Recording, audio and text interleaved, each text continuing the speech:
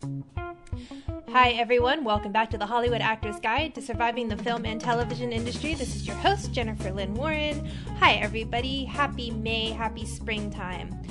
First up today, let's talk about these characters. Your characters need to be about the principles that they stand for and not the rules about the character. If you've had Stanislavski training, or if you've done what I've told you and read An Actor Prepares, etc., then you know about given circumstances. And what that is you go through the script and you write down every fact about your character. So you know all the facts about your characters. And many of you are treating these facts as rules instead of principles. What am I talking about? Amateurs obey rules. A lot of green actors that I work with will tell me, well, my character does this because of this. And okay, you're at least you're thinking about it. Wonderful. I've worked with rebellious actors. Rebellious actors are like, yeah, this is true about my character, but I'm going to break the rules and give them a different take. Great. That's a way of doing it, I guess. Sometimes that works. Most of the time it doesn't. But an artist is able to master what's the difference between a principle and a rule. And what a principle is, it's a value that is a guide for behavior. So let me give you some examples, and I think the examples will clarify it for you. So let's say your character is a drug user. That's a rule. That's a given circumstance of the script, something you cannot change as an actor. This is what the writer is telling you is true, and you got to run with it. So the rule is your character is a drug user. The principle will be the character might be a drug user because it's a coping mechanism for the pain in their life. So as an actor, you're working on the coping mechanism. Being a drug user just happens to be a fact about the character, but it's not the important thing. It's the principle behind it. The rule of a character, the given circumstance of a character could be that they're a bad driver. The principle could be they're a bad driver because of a childhood trauma of a horrible accident, and they just, they wake up at night, they hear the crash in their head, and they haven't been able to get over it, even though they seem okay, right? Now, some of these things are going to be in the script, and great scripts are going to hint at it because they'll be fully fleshed out characters. This is also a trick, by the way, to make bad writing really good writing, because you can go in and you can imbue these characters with principles instead of rules. Bad writers write rules, great writers address principles. Another rule, might be that they're amazing at sex and everybody wants to do them. But a principle could be that they are terrified that the only way somebody would actually love them was if they were good at physical intimacy. Probably once again due to childhood trauma.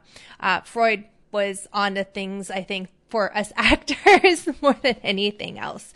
And so next time you're working on the script, go ahead, dig into those principles, and don't hang on to those rules, because those rules are not going to give you a fully fleshed out human being, but those principles are.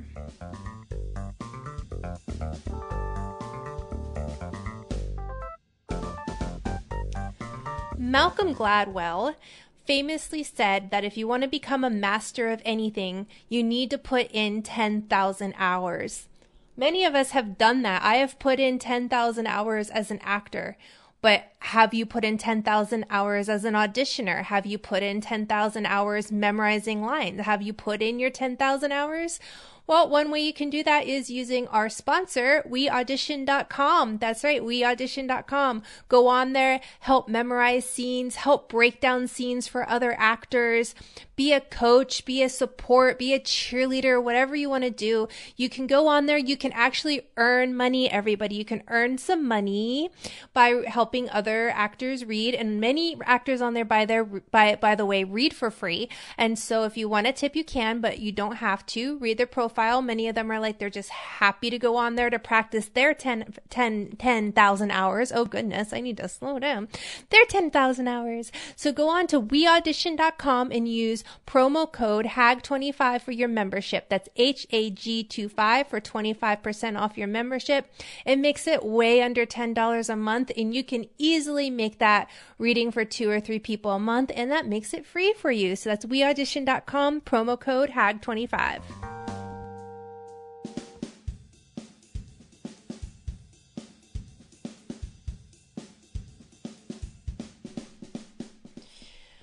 Okay, so let's talk more about character and acting. I mean, it is an acting podcast after all, and there's so many podcasts out there breaking down the business, so I want to do what everybody else is not doing. So in a scene, there are 3 things that you should ask yourself. What does the hero want, or what does the character want?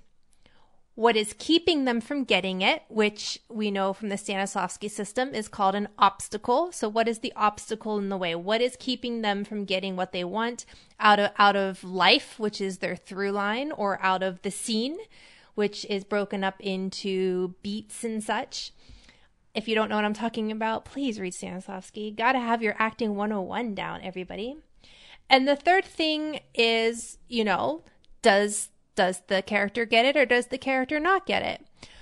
But I was listening to David Mamet the other day, and he brought up something as a writer. So he was talking to writers, and he was saying the same thing. As a writer, you need to know what your character wants, what is keeping them from getting it.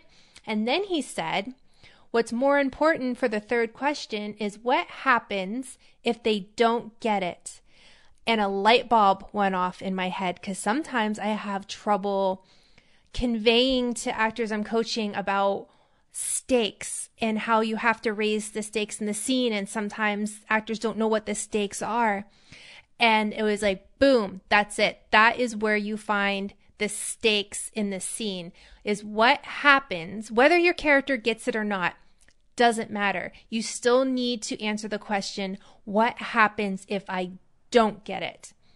And if that answer doesn't excite you enough, then you need to raise the stakes. You need to make it bigger. You need to make it more painful. You need to make it a bigger loss. And that is going to put electricity into your scene. So 1, what does your character want? 2, what is keeping them from getting it? And 3, what happens if they don't get it?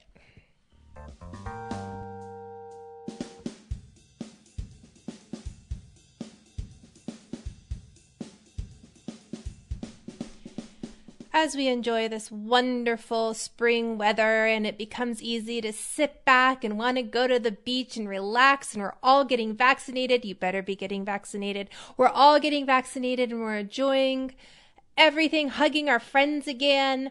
You got to remember, you have to push yourself out of your comfort zone. You have to. If you are in an acting class right now where it is easy and you're getting praised, you need a new class, because you need feedback. You need specific feedback that can identify and address weaknesses that you have as an actor, maybe even as a human being. Weaknesses on your resume, in your headshots, in the way you dress, in your haircut, in the way you talk, in the way your voice sounds, in the way your voice carries, and the first impressions you make in a room. All these things that we need to have as actors. You need to be out of your comfort zone. If you're comfortable as an actor right now and you're not booking, it's because you're too comfortable. You need to get comfortable with being uncomfortable. This is how you genuinely grow as an actor. When you get out of that comfort zone and you really start to push yourself and you start sending those emails you've been scared to send, taking that class you're afraid is way above you and you wouldn't be good at, whatever it is, you need to figure out what will make you uncomfortable and you need to go do that. Go do that. You can go spend some time in the sunshine on Sunday and have a picnic with your friends. But when it comes to your career, I don't want you having a picnic. No picnics in your acting career. None. Well, maybe after you book something you can celebrate. But even then, don't relax. Don't get comfortable, because never trust you book something until the check clears. And even then wonder if you've booked it. Well, that's all. That's all I have for you guys today. Thank you very much for tuning in every week. If you'd like to follow us on social media, we're everywhere at Hollywood Actors Guide. If you are doing Self-Tape May, I've been trying to watch everybody's Self-Tape May stuff and follow you and like you. If I'm not following you yet, tag me and I will follow you back.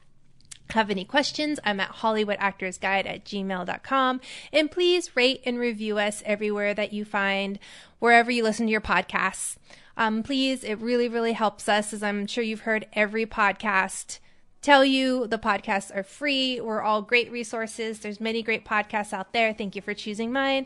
But rate and review the podcasts that you love, because it really, really, really helps us, and it makes us feel warm and fuzzy inside. So that's it. That's all I have for you this week. Break a leg, and remember, you are not alone.